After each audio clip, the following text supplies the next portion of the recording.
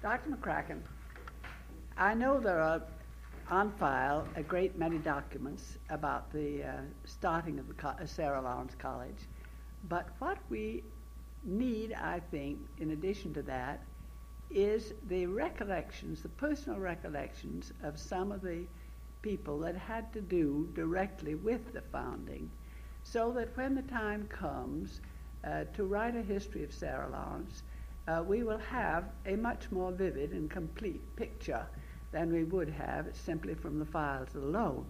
And therefore, I'm going to bother you today to give me some recollections of yours about this. And I want to add that I don't know of any other acting president of a college who, while he was acting president, without neglecting his duties in that respect, actually founded another college and took a tremendously active interest in it for as many years as you did. Well, I'm very happy to join with you in this enterprise, Miss Warren. I believe in putting things into records, but I just want to introduce a disclaimer on my own part in it.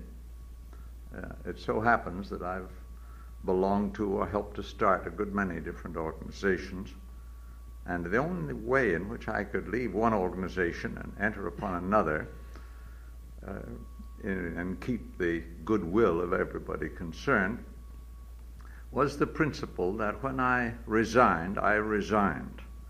And that meant that I cut off all relationships of an official character with the organization I had left. And I banished it also from my mind in order that I could give myself completely to new enterprises.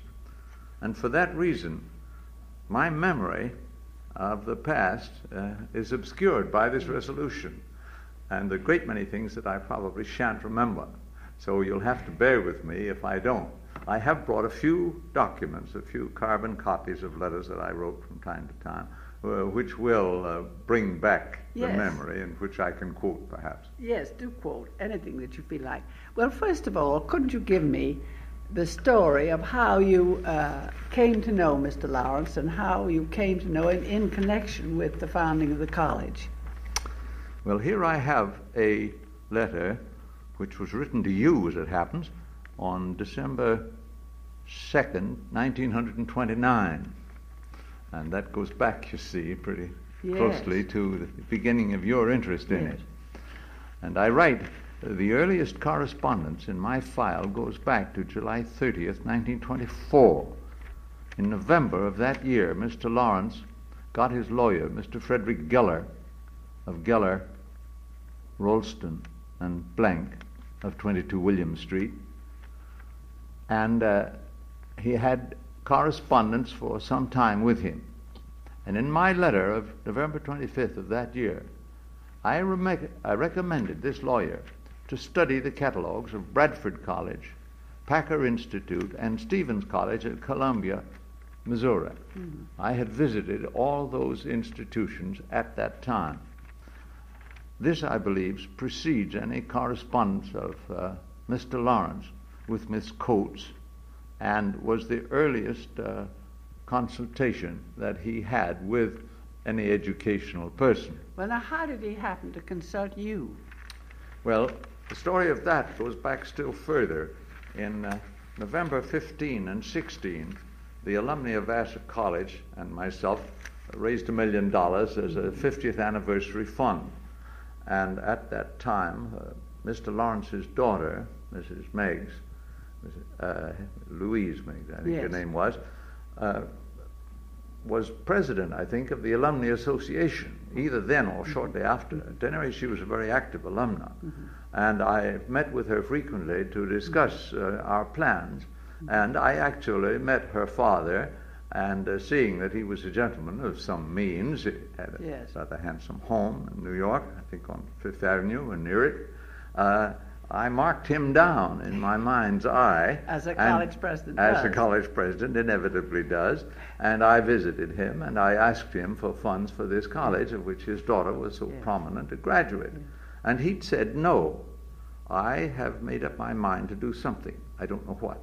But whatever I do, I shall leave at Bronxville, where I made the money. I believe in leaving the money where I made it and not putting it into something else. He said, that's only fair. And at that I left it.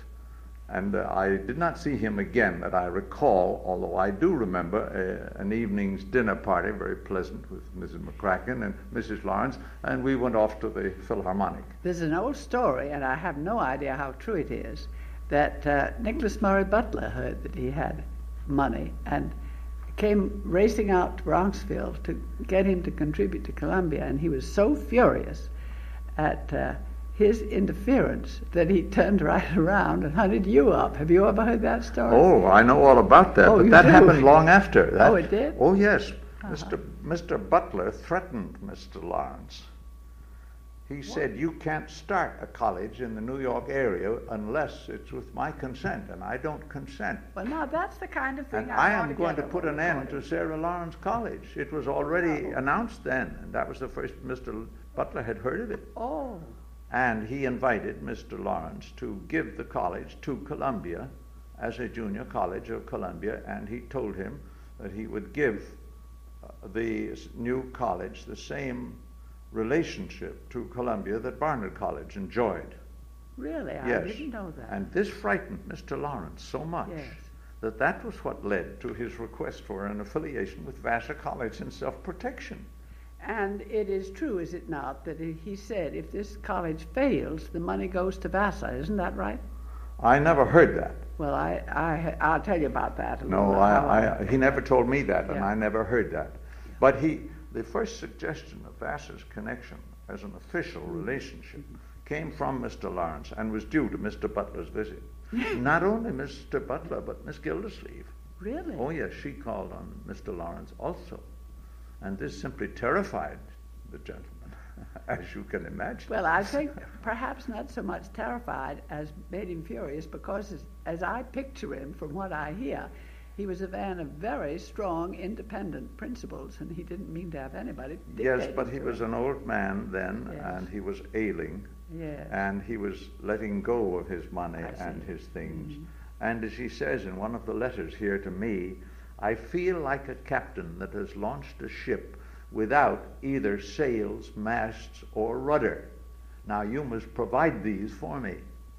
You know, in reading over some of the an old manuscript that he wrote himself of his recollections, which I think has never been published, I got the idea that he was a man who liked adventure. Oh, yes. Very much. Oh, yes, he did. And that he would be far more stimulated by the fact that you wanted to do something a little new and different. Oh, yes.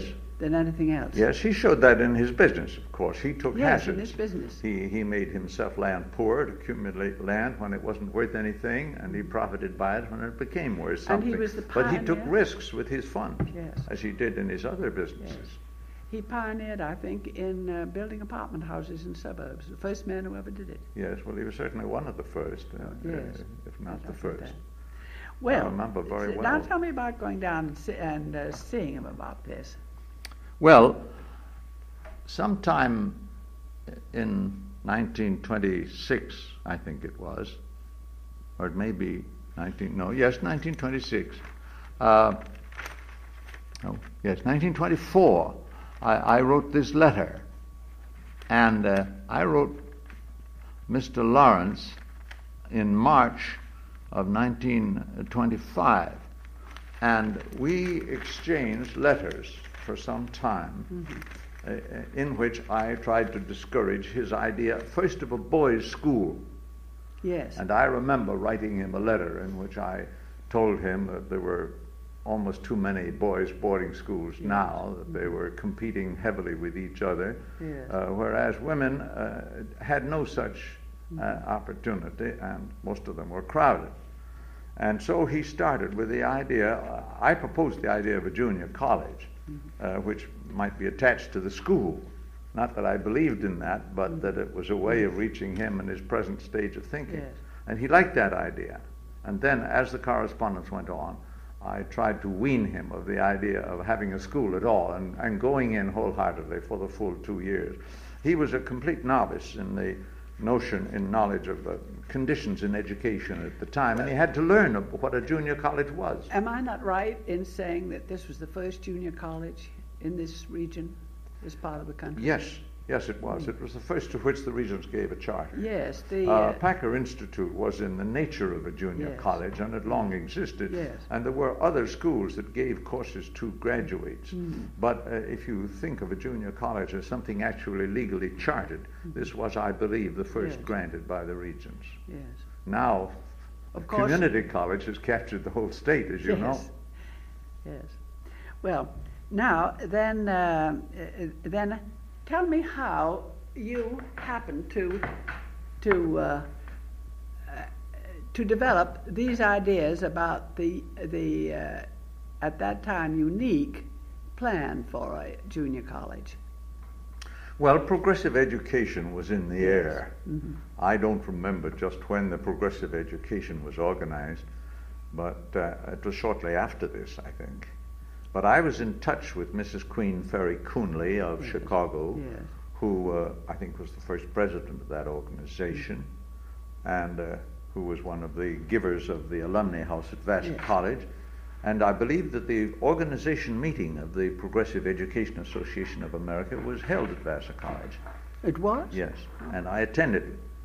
And I was very much interested in that. I also was a reader of John Dewey and his philosophy. I attended his lectures. I invited him to lecture at Vassar College, which he did. I was very sorry to have to refuse his daughter's admission because he, like a good professor, had forgotten to register her in time, and I couldn't make any exceptions. But Mr. Dewey was very friendly with Vassar College, and his beliefs were shared up here. Miss Wiley on the faculty was a very progressive woman. And she was an outstanding teacher. She started educational projects. Miss Buck, her great friend, was one of the first to introduce the participation by the student in the control of the classroom and all that. And they had a profound effect upon them. Yes, very, very great effect. Very great I had effect. both of them as teachers. I used to smile at it once in a while because it so happened that in spite of Miss Buck's granting to the students complete freedom in their choice of studies, it so happened that each freshman class every year voted unanimously to study Walter Pater. Now that was not too natural a choice, that sounds a little bit like a group of freshmen, and I suspected a hand guiding the votes, as Miss Buck said, indirectly. Yes. Well, now tell me what plan you worked out with Mr. Lawrence that he. Well, I had been, I think, at this time, a member of a conference on progressive education that was held at Bradford Academy in Fayetteville, Massachusetts. Miss Coates was the head then, and she was considering the establishment of a junior college. And what we were discussing up there was what should a junior college consist of. My recollection is that I presented a fairly complete idea of its organization, its studies, its aims, and the methods by which those aims could be, to some extent, attained. And it interested Ms. Coates and the others there. I, at that time, also was very much worried by the huge advance registration at Vassar College. We had a plan which existed before I came in 1915, by which the college registered twice as many students as it expected would come. This was the result of experience, because we had found that 1/2 of those who registered originally actually came. So we decided on that number, and then when that number was reached, we closed it. Now the effect of that was this, that in 1923, the year before I got into touch with Mr. Lawrence's lawyer at his request, Vassar College had closed its registration for 8 years ahead. Mercy. And this means that the students who were to come to Vassar College were in their 7th grade in elementary school. And what could they know about college at all? Well, and you also at that time, I think, took in the daughters of old Vassar graduates. Not if they didn't register. Well, after they'd registered, but whether they were really very good or not. I'll tell you this story. I can remember the results from my own class. So anxious were the ladies of certain families to register at Vassar College that when the lady who is now on the Board of Trustees, Mrs. Catherine Blodgett Hadley, was born. No, I beg your pardon. No, when her first child was born, her first daughter, her mother-in-law, Mrs. Hadley, the wife of the president of Yale at the time, made the trip from New Haven to Poughkeepsie to register her on the day she was born, only to find that Mrs. Hadley's own mother, Mrs. Blodgett, also a graduate of the college, had registered her by telegraph from Grand Rapids, Michigan. Well, that sounds like the way they registered in Oxford and Cambridge. Well, it's something like that, I assure you.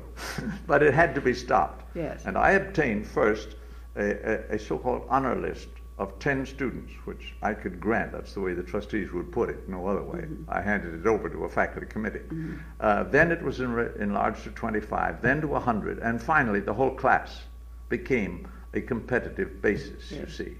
Now, I still was concerned with the responsibility of Vassar College for women's education in general, that if we were a closed corporation, as we were still under obligation to help others. I therefore assisted in the organization of the Women's College in New Brunswick, New Jersey. Oh, I didn't know. Oh, that. yes, I was. I worked in close touch for months with the Women's Committee of the General Federation of Women's Clubs, which produced the college finally. And this was one of these opportunities. There were others. And so when I saw an opportunity, it never occurred to me that he would want me to continue. I did write out and propose these things in order that more women could have an opportunity of the best education. Well, now, do you think that was the first time Miss Coates had heard of this type of education, or do you think she'd gone to one of those educational meetings that preceded the founding of Bennington? Oh, I think she had gone. And I think her ideas were pretty well formed of what she wanted. I think she was in agreement with what I said, and I don't know that I added anything, but certainly the other people who were there, the general audience, were rather surprised by the plans I had. Did you have any great trouble persuading Mr. Lawrence to shift over from the education of boys to girls? No. And I'm pretty sure that when he shifted over, he was excited to think he was going to have something to do with a pioneering kind of education. Yes. He had quite a number of granddaughters. He was interested in that. That's true, he did. But he was greatly interested in his wife, devoted to her. Yes. And he wanted to do something in her memory as well, you know. Yes. And as it finally came out, it was solely in her memory that he acted. Yes. Well, now go ahead from that and tell me how, what was the next step after he decided that he wanted to do this? Well, my recollection is, and I may be mistaken in this, that he wrote me asking for names of persons who might head the organization, and that I wrote him a letter in which I mentioned your name and Miss Coates's name and a third person. I don't have a copy of that letter. It may be on file in Sarah Lawrence College, or it may not. Yes. But I have this recollection, and that I mentioned that I had been at this conference at Bradford. I don't see how you got hold of my name. I? Yes. I knew you very well. I'd been up at Pine Manor, and I'd forgotten. Oh yes. Of course, I knew I'd Dr. been Taylor up there. very well. I'd visited most of the schools, and Yes. we had a large number of graduates in Boston, Yes. and it was a very active branch. And Miss Cushing knew all about you. She was my great friend at the time. Yes. And we. Marion Coates was, I think, 2 classes below me in college. I knew her, not well, but I'd known her out in Chicago when she was out there.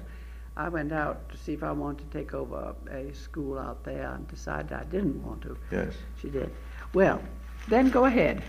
Well, I have here a quotation from her letter to me of August 20th, 1926. She was invited by Mr. Lawrence to spend a week down there and to talk with him about it. The week in Bronxville, she says, was certainly an interesting one.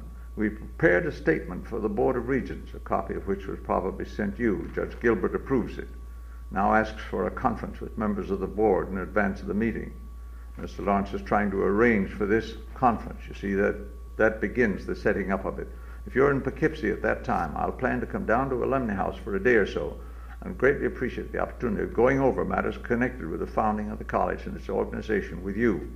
Our second piece of work was a composition of Mr. Lawrence's letter to the first Board of Trustees.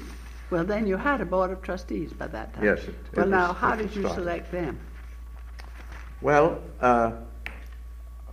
Mr. Dudley Lawrence didn't come in until a little bit later, and Mr. Lawrence made the incomplete selection, as I recall.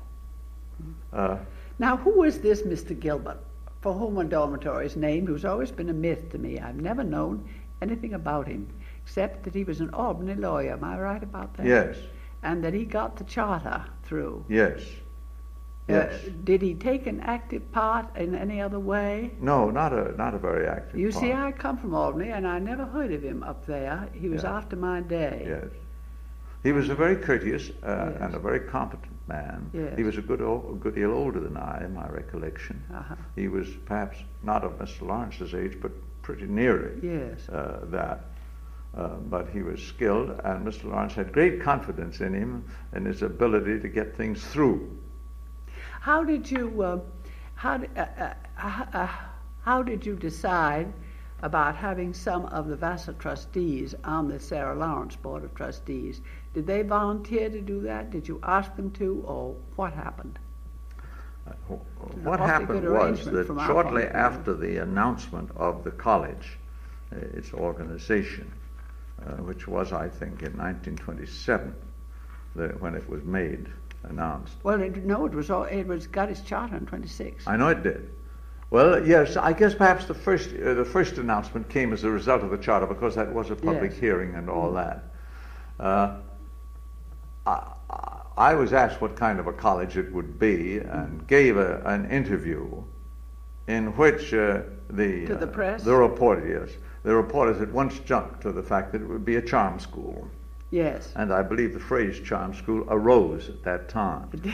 Well, now here's something that I remember your saying to me, that one of the things that distressed you, and this was aside from the fact that you couldn't take anything like all the girls who wanted to come, the fact that a great many girls who went here to college, for one reason and another, were only going to be here a year or two. That's right. They were getting married or something of that sort. And their first 2 years were pretty well mapped out for them, so that when they left, they had never had a chance to plunge into the material they really were interested in. Yes. Now, hadn't that something to do with your plan for the new? Oh, yes, tell us about that. Well, I had been out west, and I had seen junior colleges. There were none in the east that I knew of, except, Miss Coates was planning one, and Packer Institute had done something of this kind. But it seemed to me that they felt a real need, and I thought that if California could have as many as she could, with her big universities and its branches and all that, and private colleges as well, New York, with a much larger population, needed something of the kind, and that jibed in with my own experience. And the universities in New York didn't need to kill this. No. No. The educational theory in New York was a pretty cut and dried one at that time, pretty traditional, and it governed the report. And the Board of Regents was a conservative organization. It always has been. Yes. I think on the whole, its effect has been good in education for that very reason, because we have maintained standards that other states tried to come up to. But when it came to innovation, there wasn't a place for it, you see. Mr. Dewey was here, but he went to Chicago. The other people did the same thing. I want to say this, that in my recollection of my relations with them. For instance, when we asked for a 4-year charter, they had rather rigid requirements for an AB degree, and they sent people down to Sarah Lawrence to examine it, and they said, we are so thankful there is a college that is experimenting on a sound level that we will scrap all our requirements for you, except that they must have had so many hours, so many points to enter. Yes. You see, Yes. and certain of those points, I believe, had to be in English. That was the only requirement that they made. Yes. They gave us a perfectly free hand. Yes, I think there was always a minority who felt that way. I think that. But I'm not sure that it was. Yes. Well, it was perhaps about that time that they began to swing around. But Well, you know how long it was before they opened the junior college idea to the whole state? I know. It was long after this. I think this happened in the case of the Regents and also in the case of the Middle States and Maryland Association. Yes. The caliber, they came down and talked to the faculty, and the caliber of the faculty impressed them in both cases so Yes. strongly that they were perfectly willing to accept a queer, new Yes. college, which was no charm school, Yes. but was being carried on by scholars in a research experimental Yes. uh, Well, plan. Miss Wiley, whom I mentioned here at Yeah. Vassar, had taught at Packer before she came to Vassar. Oh, I didn't know that. And she brought her ideas with her Yes. from that school, which Yeah. was a very progressive school, Yeah. really, and carried it out through the whole English department. And from there, Miss Salmon and the history department had similar ideas on now how to to go back- open up a subject. To go back, tell me about this board of trustees. It was of immense value to Sarah Lawrence to have experienced people from the Vassar board. Did you have difficulty in persuading them to Not at join? all. They were delighted to serve.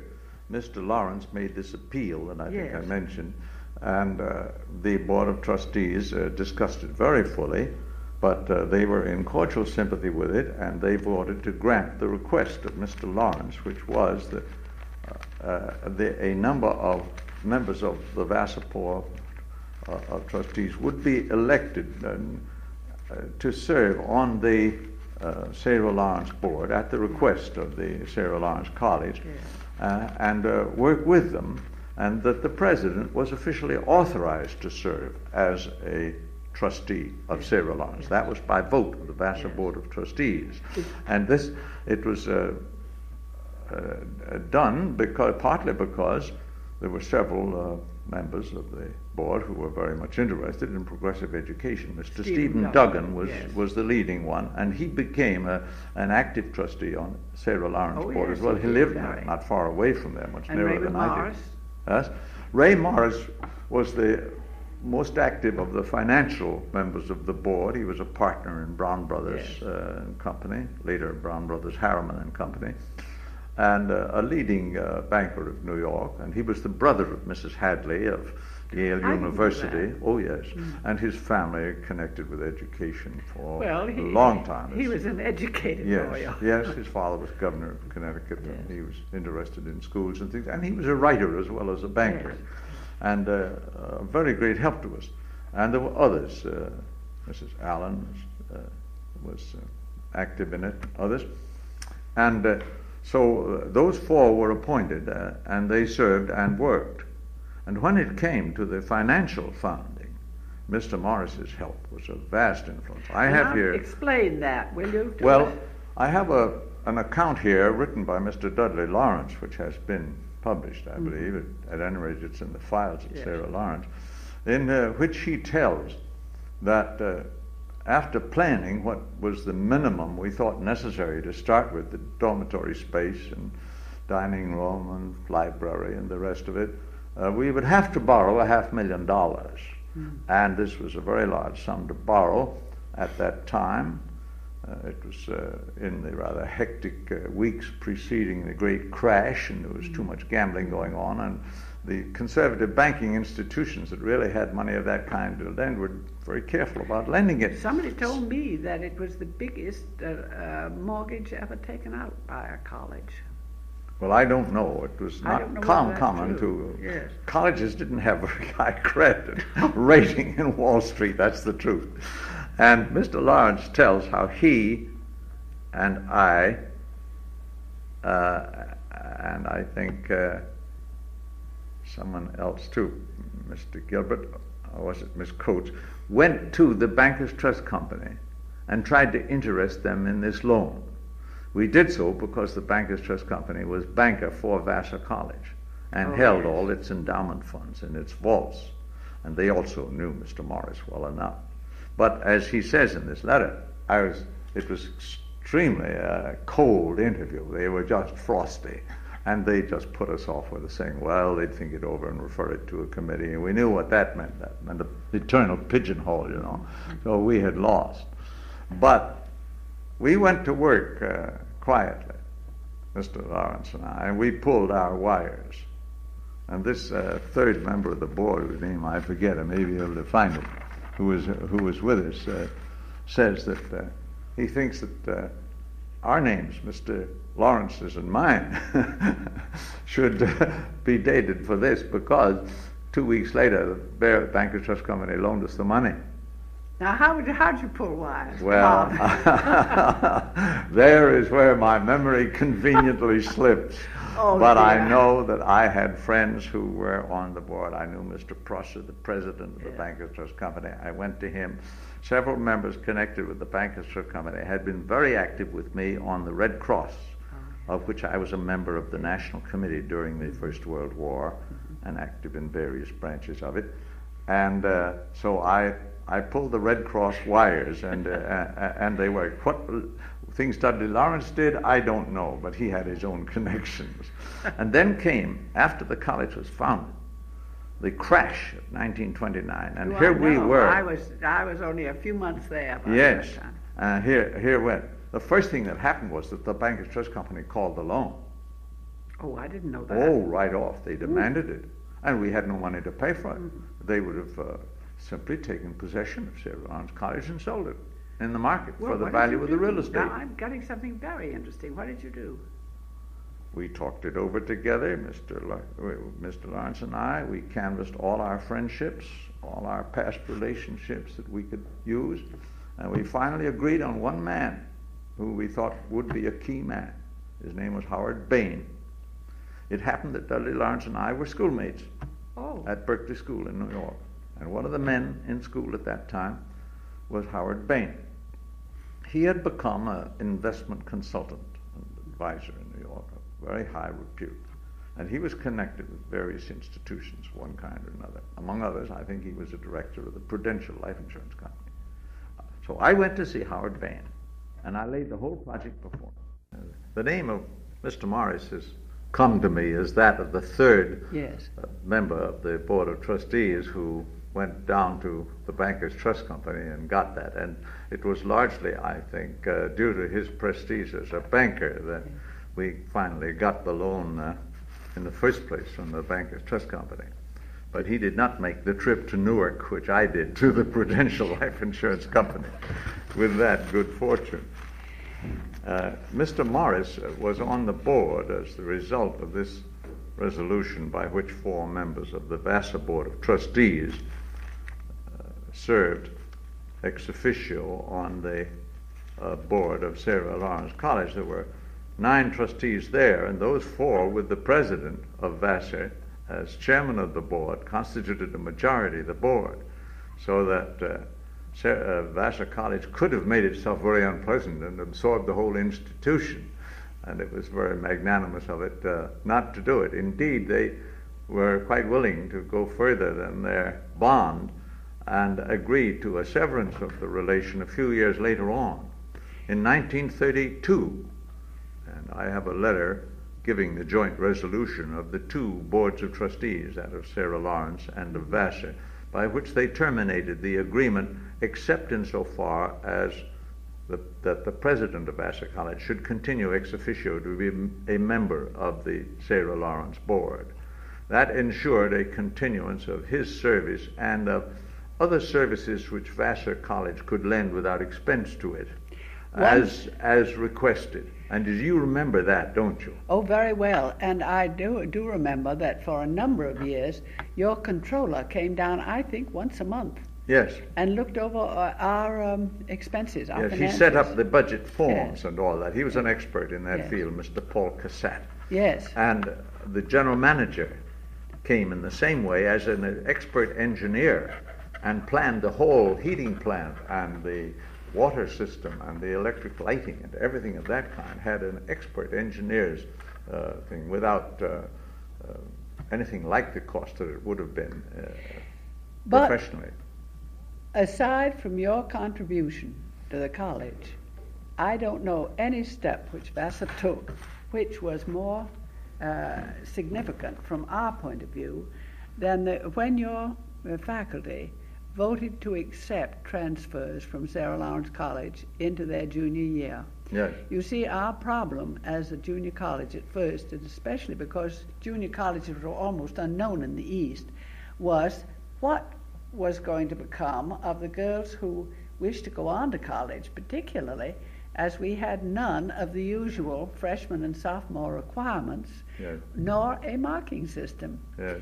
And therefore, we were stymied at first by that. And then you came to our rescue, and your faculty voted that they would accept them, and if their qualifications seemed good. And then the other colleges all fell in line. Yes. It was very interesting. And now, of course, there's no question whatever about it. You might be interested to know that our tenant in our double house that we now live in here in Poughkeepsie is Dr. Melissa Richter. And Melissa Richter is a graduate of Sarah Lawrence College, an associate professor, I believe she is, of physiology at Vassar College, having done notable research work at Yale. And she's a very enthusiastic alumna of Sarah Lawrence College, may I say. Well, there have been certainly always the most cordial relations. I simply can't tell you how. Then, you know, we also appointed, we had another trustee after the severance of those relations, and that was Winifred Smith from your faculty. Yes. Who was a very valuable trustee. Yes. But what it meant to me as president to have the head of the board, a man who had the academic viewpoint instead of the usual banker's viewpoint of presidents of boards of trustees, you'll never know. It was enormously important because every board of trustees has some bankers on it and some businessmen who can't see why you can't order your faculty to do just what you tell them to, and the faculty accept it, just as they do in business. And to have somebody who could back you up saying that if you're going to have faculty that amount to anything, you've got to respect their opinion. And well, there was one field in which my experience, I think, was of some help to the college, and that was in the matter of faculty government and tenure and, yes. And relationship. I have a letter here, I think it's written to Mr. Lawrence, in which I described the form of government that I suggested might be adopted. And the faculty were to prepare the document and complete it in cooperation. And then the Board of Trustees, I think it was when you came, voted to approve it yes. and establish it with the proviso, which exists in the Vassar system also, that they can recall it at any time. They never have. But they have that legal authority, of course, imposed on them by law. And that was very helpful. It meant that Sarah Lawrence was progressive not only in its methods of education, but in its methods of appointment and tenure. Yes, and responsibility for the work of the educational branch. We developed that even further, I think, than colleges have generally gone in the question of dismissals and appointments. When I first came, one of the things that tempted me to go to Vassar was the possibility of having some influence in an educational institution in which I could clean house and get rid of poor and mediocre faculty and have a faculty that hit on all cylinders. Yes. And that was a question that was burning with me. I'd watched children sacrificed to stupid teaching for so many years I couldn't stand it any longer. So the first year, and I don't blame Miss Coates for having a very uneven faculty. She couldn't possibly choose such a big group all at once and have them all right. And also, she didn't know where the college was going, how it was going to develop.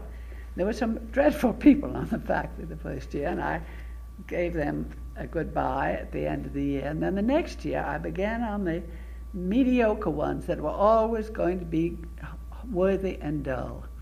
And I could just see vistas of children having to suffer from them. And I began on those, and that frightened the faculty, because they were scholars, these people, but they were just dull. And they came to me and asked if they could have an advisory committee. And I said they could, provided they would accept two provisos. One was that after all, the final authority must rest with me, the final decision, because I was responsible to the trustees. But secondly, it was that there would never be any indication of politics being played in those appointments, and there never was. I've never seen a group work so well or so hard. Then I promised never to make an appointment without consulting them. And it has been a democratic procedure that's rather unusual, I think. Yes. You see, not depending on departments at all.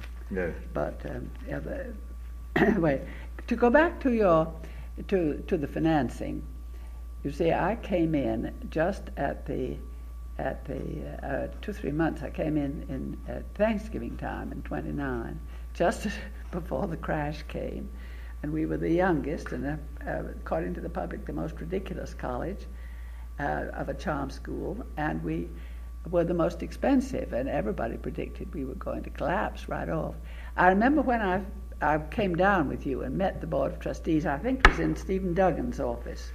And the trustees asked me questions. One of the things they seemed very concerned about was, did I have to have an expensive automobile and chauffeur? I laughed and said, no, I had an old second-hand Buick, and I always drove myself, and they seemed relieved. And then they assured me that I would have no financial responsibility. But of course, being a Yankee, I did. And this question of $40,000 a year that we had to pay for interest and amortization, I couldn't bear to pass on to a successor. And Mrs. Swoboda was marvelous in helping, and the controller, in helping to economize. And we economized in every little way that we could. I wonder if you realized at the time how economically the college was planned. No, I don't think I did. Well, you tell me that. It was a part of that design. You see, the property of Mr. Lawrence's was a very charming one, but it was very steep in the hillside. And if we occupied the central area, there was nothing left of the campus to speak of. So we made that pay in organization. We placed the boiler house at the bottom of the lowest building.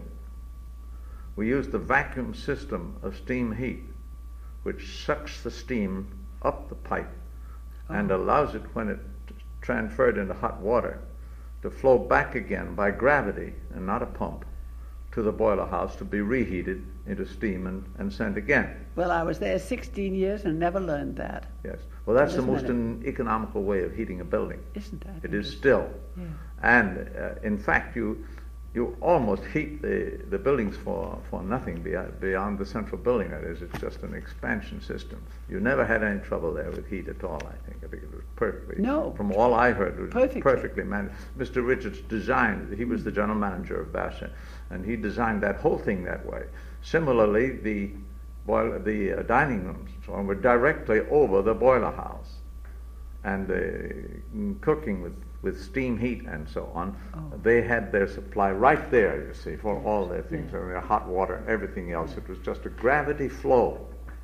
The same thing was true of the walks and the care of the grounds. The students went up and down a single path, and that was all that had to be cleared, you know, if there was a snowfall or something like that.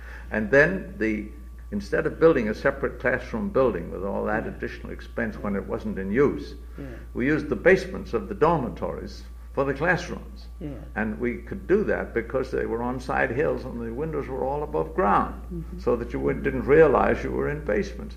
We even had a theater in the basement, as you recall. Oh, yes. And the chapel was right next to the dining room, so you could have a meeting and walk in for lunch without going out of doors. And the post office right below that. And the post office right below that. Everything was highly concentrated and extremely economic, and yet it didn't look parsimonious because the buildings were dignified inside, and you just didn't ask a question. We got along without a gymnasium. We got along without athletic fields. We got along without a great deal of the incidental expense that ordinary colleges have. We didn't have to have a lot of watchmen around, as Vassar College did. You know, you remember that there was a little golf course, a small Yes. golf course near there? Yes. And I had thought, and belonged to the Lawrences, and wasn't very much used, and I thought of asking them if they would give it to the college. And before I did that, I asked a very famous engineer, Francis Donaldson, who did the Cooley Dam, was an old friend, if he would go over it with me and see about its availability, because I knew they hadn't built on it for the reason that it was boggy. And he announced that it would be enormously expensive to drain it, just prohibitively expensive. And so I never did. But I've always been sorry afterwards that we didn't, because I think somehow we could have had that as a playing field. What happened was it was taken by a real estate company. I understand they spent $1 million and then built big apartments on it. Yes. But I think we I just like to record the 4 Vassar trustees who did serve. They were, all of them, progressive leaders in their own areas. There was Ray Morris, that we've already mentioned. There was Frances Fenton Park, who I think was Dean of Smith College. She was, and then went to Bennington. And then went to Bennington, and she was very much of this group of people in the field of education. And then there was Mr. Lionberger Davis. I don't remember him. Of St. Louis. Well, John Lionberger Davis has been a leader of progressive movements in St. Louis for a generation. But I think he must have gotten off about He the did. time I came. He attended. I noticed that he attended the meeting of appointment and so on. He was there, but he, because of his business engagements and other things, was not. But he was a man, a patron of the arts. He had a wonderful collection of. His name is very familiar. Rembrandt and so on, and always in the thick of those things. So that it was rather remarkable that we were able to pick from Vassar a group who were willing and to interest themselves in this thing as much as they did. Mrs. Park was greatly interested. Oh, yes. Learned a great deal, I think, herself. We were in college together. She was a little ahead of me in college. Yes. Frances Fenton. Yes. Well, now, supposing you tell me something about, have you any other recollections of those early years when you came down before the college was started? Now, I think you had, that you told me once that Mr. Lawrence planned some of the buildings, that being much in his line, and that you changed those plans. Well, I secured the election of Mr. Dudley Lawrence. He, at first, he wanted to keep hands off with his father, and in the first place, in a very natural and loyal way. But after his father's death, he came on the board.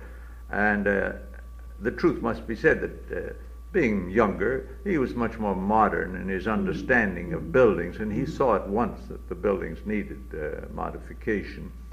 And so far as concerned the material of which they were made, the way the architecture chosen, he chose the architect, a man. Dudley?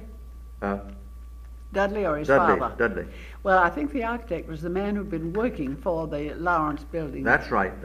He worked in apartment house building and so on, and very successfully with them, so that they worked closely with them. And he carried out this modified English period, which is a very good one and fits into the landscape there and to the other building very well. But there were all kinds of economies. You know, we originated that plan of having, instead of a general bathroom in the basement or something like that, which the old dormitories used to have, a bathroom between each 2 bedrooms. Very deluxe. And communicate, Very deluxe. Yes. The students at once thought that, because Vassar and Bryn Mawr, so they didn't have that, And then between the bathroom and the hall, a closet from each side, Yes. filling up that space. So you had, that also meant a noise barrier, Yes. so that when you were in your bedroom, it was closed. By the way, the new dormitory, for which they got a loan from the government, they were not allowed to put individual bathrooms. They've got to go back to the old system. They won't lend them the money for it. Oh, well, is it do you know it's cheaper than the other way? No. Mr. Lawrence found that in spite of the cost of the plumbing, it was the cheapest way of building it. You didn't have to have big pipes at one place, and the larger pipes cost more, and so forth and so on. Well, there were lots of we got that right down to now, and in building a lot, we built 3 dormitories at one time, I think. Yes. And in doing that, you see, we got a wholesale prices on built bathtubs and things like that. You built Gilbert, Dudley Lawrence, and Titsworth together. Yes. And when I came, they were built. Yes. And you had just built a big extension. You just built the big dining room in Bates. Yes. The first year you didn't have that, and the girls ate down at Gramerton. But by the time I got there, it was just 2 points on which you and I didn't agree very well in buildings. You didn't like as many windows as I did, and you didn't like showers, as I remember it, and I always wanted showers. Well, I've come around to your opinion on showers. If you had to wash your hair for a woman, you'd like a don't shower. like the overuse of glass in modern architecture. I think I'd live in a greenhouse if I could. Well, no, this new dormitory has glass walls up and down the street side. You see the girls scampering up and downstairs from floor to floor with practically nothing on. And what that's going to collect on the street. A famous architect in Detroit who had a daughter at college told me that we ought to open up and have glass, he said. He said, you just put glass on the street side of Vassar College and you'll be so full and so rich you won't know it. The girls scampering up and down and all. That'll bring everybody here. All the Peeping Toms in the neighborhood. Yeah. Now, you also told me something else that interested me very much, that Mr. Lawrence originally planned to put faculty resident houses down on what we call Ferry Field. Yes. And to put dormitories around the both sides of the central campus. Yes. And it was you that explained to him that to keep the sense of vista and distance, you should have the dormitories all on that one side, making a crescent. Isn't that right? Yes, that is correct. I think that was awfully good. I think Mr. Dudley Lawrence agreed with that at the time. He did, yes. And you didn't build any residence. No, we kept that open. You had that distant view, which was very fine. Yes, and it's blocked now, you see, by this new dormitory. I've heard that it was. I feel dreadfully about that. Well, why they didn't build on Ferry Field, I don't know. Yes. I've always thought, you see, there was a hole in the middle of Ferry Field. Yes. And we've been filling it up with ashes for the furnaces for years. I thought that you could have built dormitories around that and had a beautiful swimming tank in the middle, which would have been... My father on the campus at New York University used to call those pits for donors. He'd take a donor around, he'd fall into the pit, and then he'd build a building to fill up the pit, you see. Yes. I think there was more than one of that kind, as a matter of fact. Well, now having to use some more recollections you ought to give me there. Now, about the reasons for the 4-year charter, how did you feel about that? Did you like the developing into a 4-year college or not? I had no objection to it. It seemed to me that the evolution of it pointed that way, and it also seemed to me that there was the likelihood of a considerable number of junior colleges being established elsewhere in the state. They had already been. Briarcliff came along, and others came, and it was beginning of Bennett College up here in Douglas County. And so I didn't make any great objection to it, and I could see, because I talked with the students themselves, those who wanted to go on. It is still true that I think Sarah Lawrence has a disproportionate number in the 2 lower grades.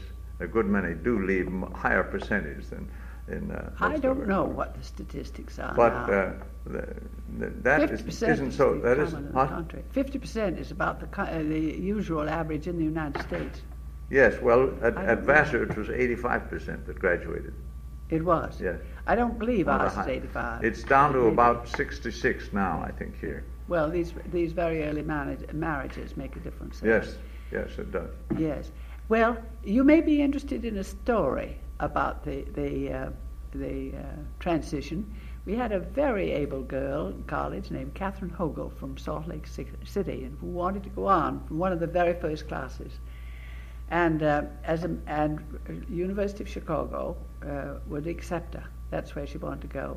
And as a matter of pride, the faculty were very anxious that she succeed there, and they picked her faculty that she was to work with very carefully to be sure they were really able people. Got her the very best faculty they could. And the Easter, I found her on the campus. And I said, well, Kay, what are you doing back at college? And she said, I'm making this into a 4-year college. And I said, well, what do you mean? She said, I'm going back to kindergarten at University of Chicago. Should I just sit and take notes and read from page to page? She said, that's no way to treat a person in a junior year. She said, we've got to have 2 adult years here at this college to add to the first 2 adult years. And I said, well, you couldn't say anything the faculty would like better. And the thing that intrigued us was to see if you couldn't retain the freedom of the first 2 years, Yeah. and add 2 more years, and develop scholarship as you went along without necessarily confining the students to a major. Yes.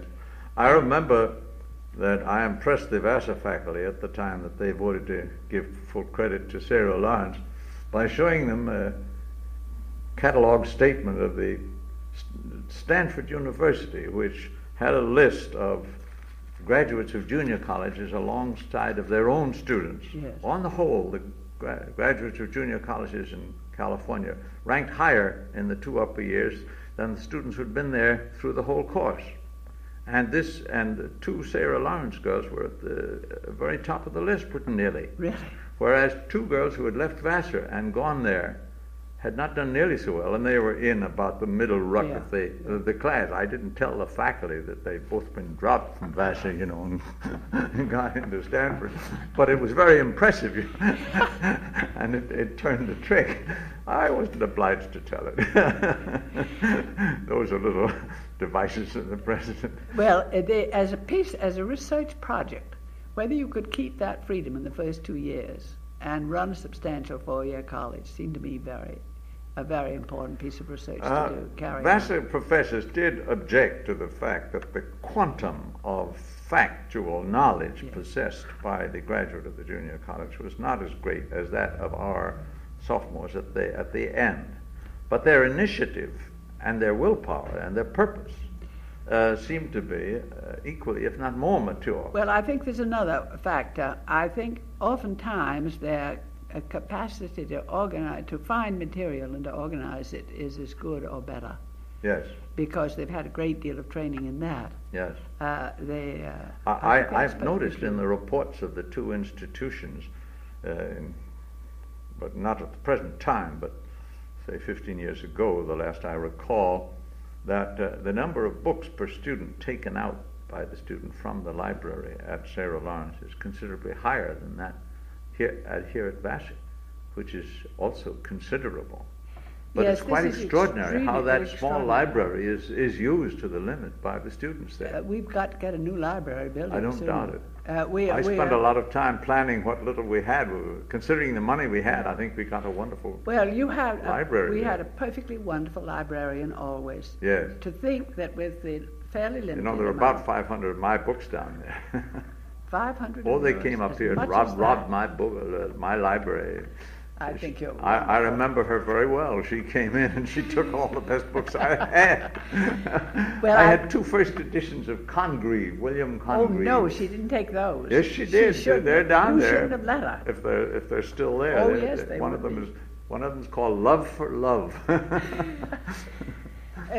I think it was phenomenal. I was there 16 years, and never once did a faculty member come to me complaining that they hadn't been able to get the books they wanted. It's a very efficient, and I noticed that the examiners of junior colleges commended it in that regard. Well, she's written, you know. I know they took my Dictionary of National Biography, which is quite a useful work. I've missed that quite a little.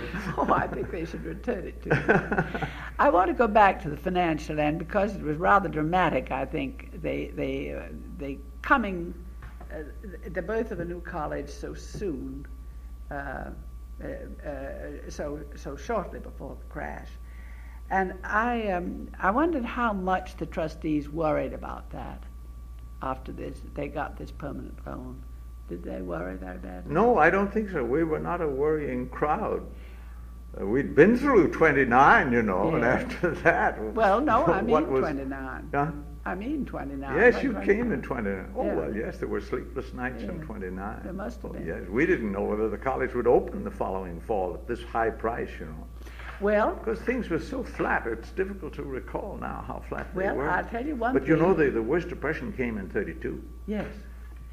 I recall very vividly the number of publicity people that were standing on the doorstep wanting to take on the publicizing of the college in order to raise money. Just quantities of them. And I had the same answer for all of them. I said, the minute you take on publicity people smell a rat and think you're in trouble.